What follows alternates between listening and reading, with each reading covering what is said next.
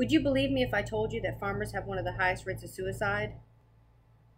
Yeah, most wouldn't believe me and would actually argue the point, but we're 5 times that of the national average and we're double that of the veterans. People ask, how is that possible? What do farmers do that could be that stressful that it would push them to the point of suicide? Well, that's because they have no idea what farmers actually do and what they deal with. All they care about is at the end of the day, they go to the grocery store and that the produce is there and that it looks good. They have no idea where it comes from or how much work is involved. It's the same with any other commodity.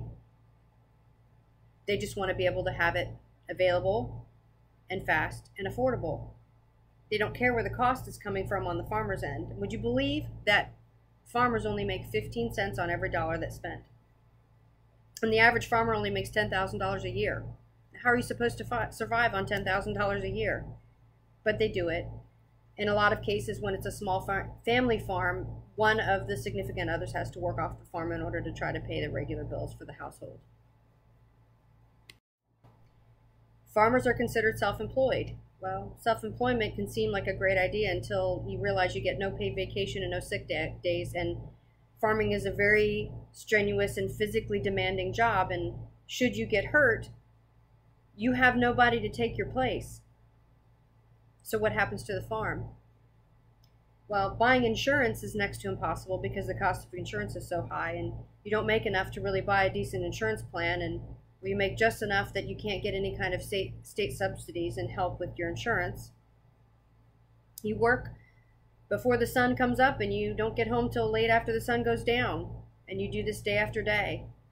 Most often we do 80-hour weeks. That's an average. Farming is considered an incredibly high-risk business when you consider all the factors that play that we have no control over, such as the weather, the cost of inputs, the prices that we get paid, the government regulations that keep changing. Well, we have to deal with all of those and just try to make the best of it. When it comes to the weather, if you have a year that has excessive rain, if you get to plant at all, you're planting late.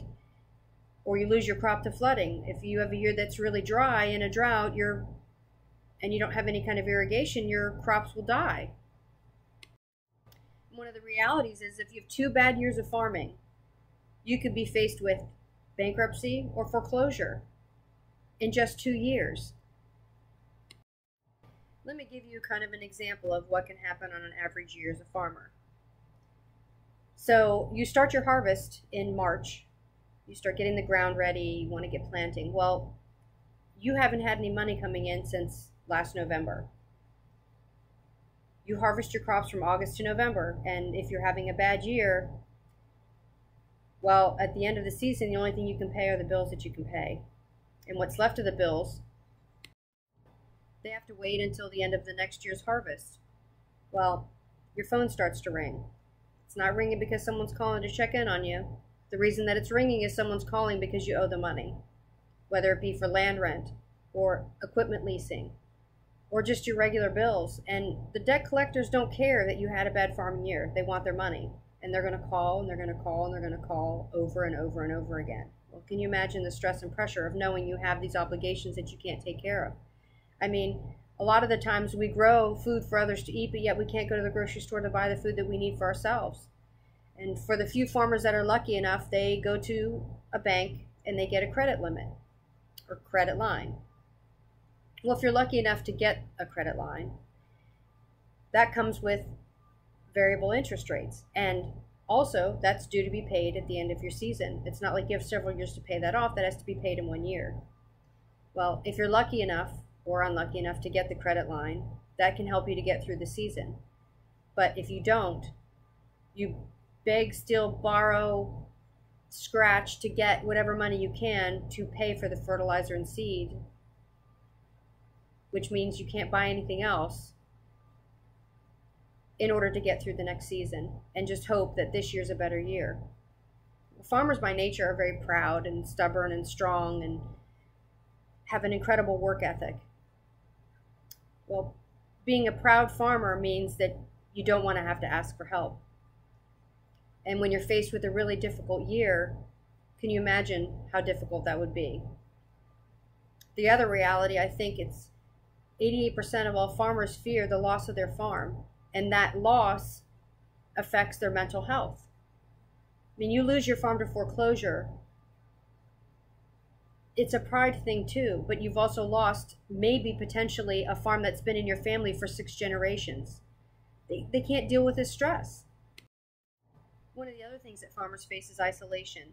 I mean, you live in rural areas and your closest neighbor could be miles and miles away, and really, do you want to tell them how badly you're doing? I mean, if they don't already know, that's a big hit to your pride. So a lot of farmers feel isolated, and they're not going to want to talk about it. They're going to want to talk to you. They're not going to want to talk to their wives. They're proud and strong, and they want everyone to think everything is okay. So they take everything internally. 70% of all farmers asked about their mental health said that because they're embarrassed, they wouldn't seek help.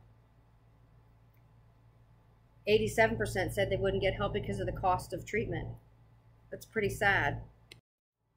Yes, there are some government subsidies out there, but really at the end of the day, say $84 billion is supposed to go to farm aid, but the reality is that less than 10% of that actually goes to the farmer.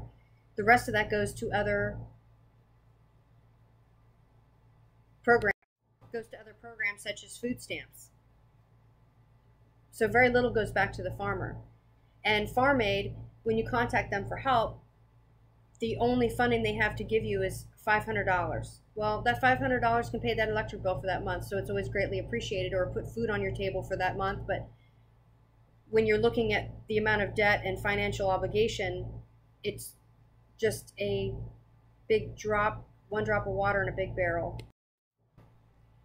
One of the things I want you to think about is that even in the face of all the stress and worry and depression that go along with farming, these farmers keep doing it day after day, week after week, month after month, year after year, because it's all they know, and they love what they do. So even at the risk of themselves, they'll keep doing it, and they'll keep moving on, and they'll keep plugging along, even if it kills them at the end.